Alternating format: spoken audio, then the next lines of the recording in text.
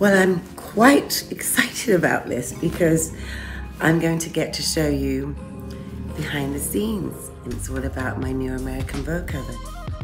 But I want to start at the beginning.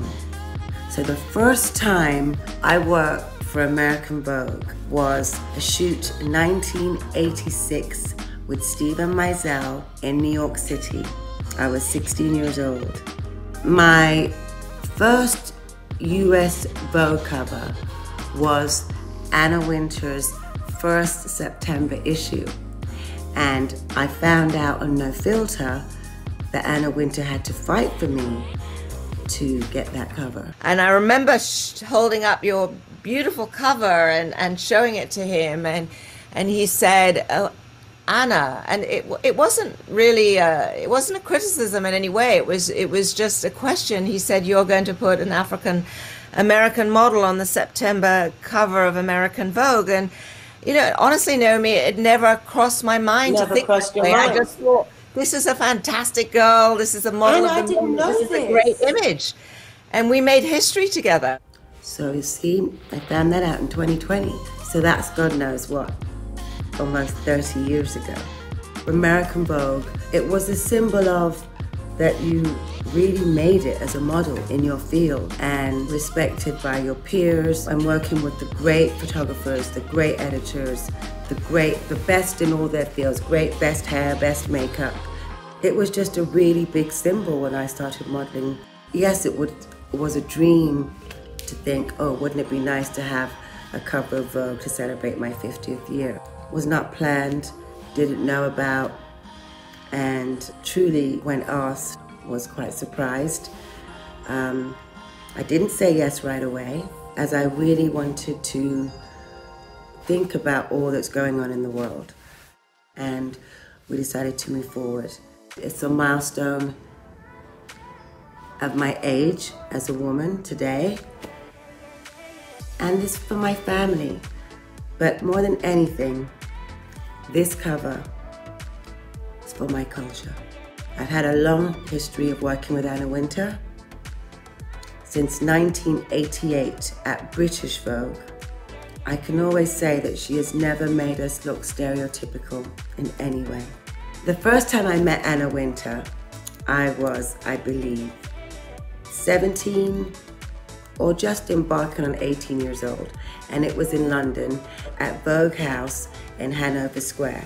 My first time shooting for Anna Wintour was with Robert Erdman in 1988 for British Vogue, and the editor on that job was Mouchette Bell, one of the first black editors that I ever worked with in my entire career. It was nice because back in the day, editors-in-chief met models. It was very normal. And I think it was a good thing that that happened. So we built a rapport with the editor-in-chief. It was more intimate, the relationship. It wasn't just like, you never see her because there's a casting director in between. Not putting down casting directors. I'm from the old school. So we would just take pictures. Then when everything became digital, we just trusted. We trusted the photographer. You could feel it through the camera. Your eye, your vibe would connect. You know if it was feeling good, if you were in sync with the photographer. That's how I work.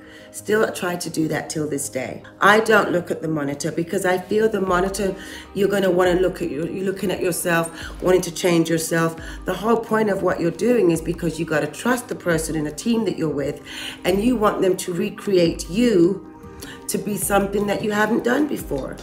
So after 34 years of modeling, I'm always so excited to know how they're gonna make me look next. It's always a thrill for me. So I'm not a monitor girl. I go on trust of my team that surrounds me. I always love working with new talent, new photographers, new hair, new makeup, new stylists. I trust. You have to give the new generation the opportunity and chance. And that's one of the things why I love going to the emerging countries and working with young emerging designers who don't get the opportunity to have the platform we get of being in these fashion cities. So that's why it's so important to me. Shoots like this don't just happen overnight, shooting American Vogue from 2020. It takes a lot of planning, a lot of pieces to fit the puzzle, people coming together. And with all that's happening in the world, you know, extra caution, of course, and safety, absolutely. So God bless everyone in being able to pull this off.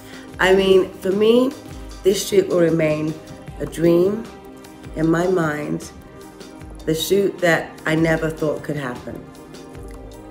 Never saw it happening, never thought could happen. And this shoot was really going to be in my mind as a dream. A blessed, grateful, embraced, safe dream. I hope you enjoyed this episode of Being Naomi and being behind the scenes on my American Vogue cover shoot 2020. Thank you so much and see you soon.